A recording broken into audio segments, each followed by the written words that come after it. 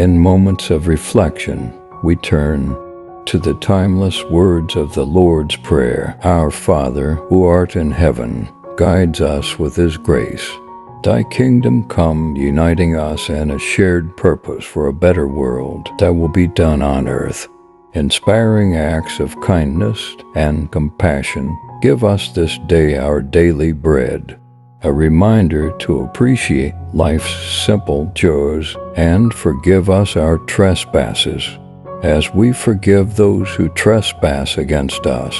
Lead us not into temptation, but deliver us from evil as we strive for a path of righteousness.